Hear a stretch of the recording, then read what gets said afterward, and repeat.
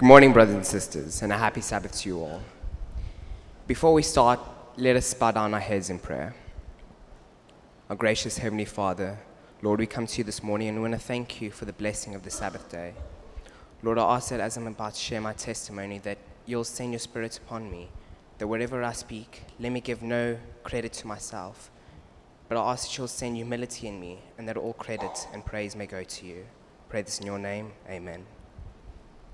So, just want to share a short portion of my testimony.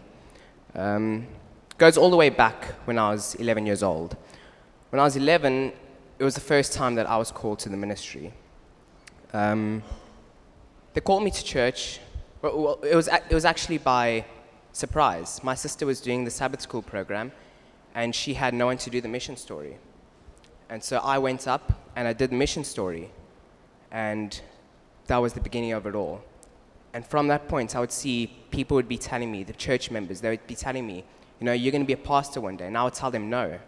And this went on and on for several years. And it went all the way through high school.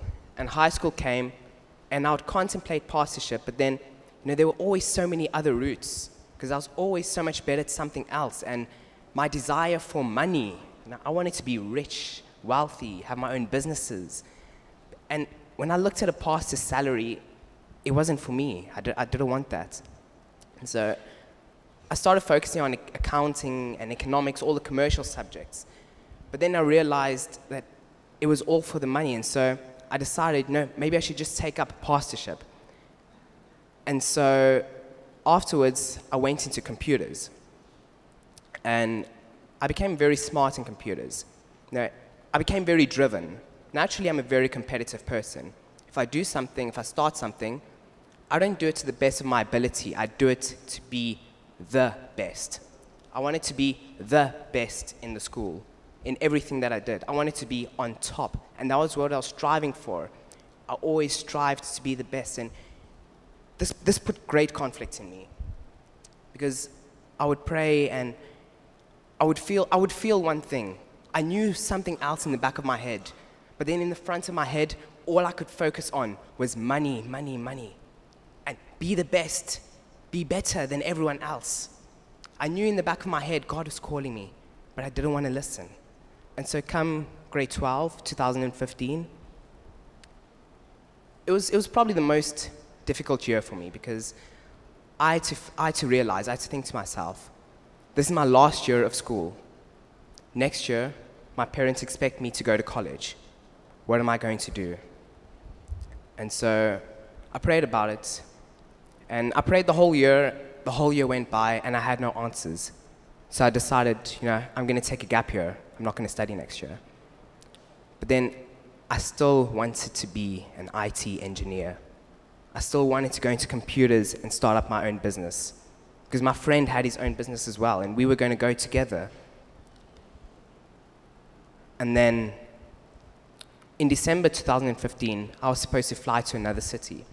And in that city, I was supposed to take a position as a graphic designer. And at the same time, I was supposed to start studying IT engineering through correspondence. And so I prayed, and then came the day. If I'm not mistaken, it is December 12. December 12 was a Sabbath. I was supposed to fly on December 10. But then I never went. Certain things came up. My parents said that I can't go, so I stayed back. And then I went to church on that December 12th, and that's when everything changed. One of my old pastors, Pastor Ernie Rex, great guy, evangelist, he was preaching there, and so I always loved hearing his sermons. There was so much information in it, you know, because I would listen to sermon to gain information, to gain knowledge. And so I listened to the sermon, and it was a good sermon. But then afterwards, I went to greet him, because he was a great friend of mine. And so I go up to him, and just prior to that, I had prayed to God. I told him, you know, God, if you want me to go into the ministry, you need to show me. But if you don't show me, I'm going my own route. So I go up to him, and I greet him. And before he says anything, he just looks at me and he stops. And he says, Johnny, I have to tell you something. So I'm surprised. What does he have to tell me? And so he looks me in the eye and he says that for several weeks, several months, I've been praying to God, I need to get rid of my library collection, my books. I'm getting old. I can't read these books. I can't do anything with them. And he says that the Lord has just impressed me with tears in his eyes. I've been praying to God, and I asked him to show me the right person that I should give these books to. And the Lord has just shown me that you are the right guy. And it wasn't just normal books. It was books, religious books that he had collected over the years, over and over. Hundreds of books. And he had just given them all to me, worth several $1,100. And at that moment, I just burst into tears. I knew that, the life that I wanted, the money, the riches, everything, it wasn't for me. So the next year, 2016, March, I ended up going to the job in Cape Town, in the other city. But before that, I went to an evangelistic series in February, on the 21st of February 2016. I went to a training camp, and that was when everything changed. I went there, and I met a few people who had studied in AUP as well. And before that, I'd heard about studying in the Philippines, but I had no desire to come to the Philippines.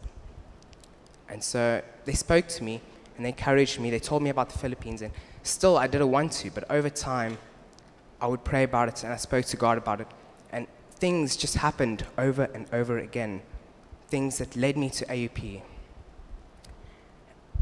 And then,